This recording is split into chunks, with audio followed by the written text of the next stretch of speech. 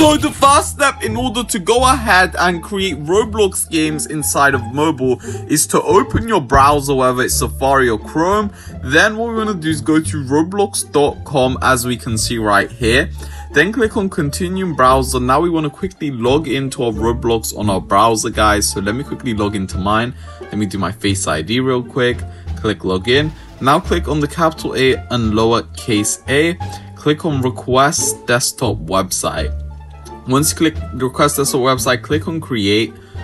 And now you're going to be on Roblox Studio right over here, guys. And now go ahead and click on the 3 lines.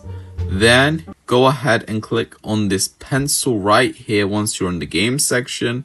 And then from here, click download Studio.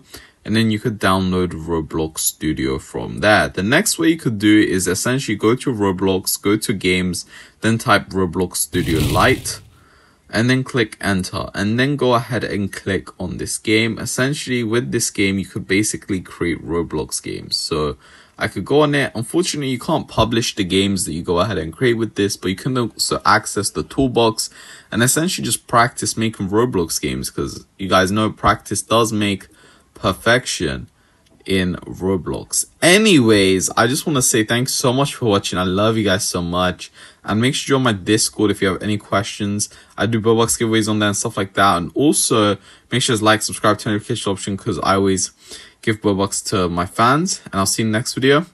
Hope you enjoyed, and peace out.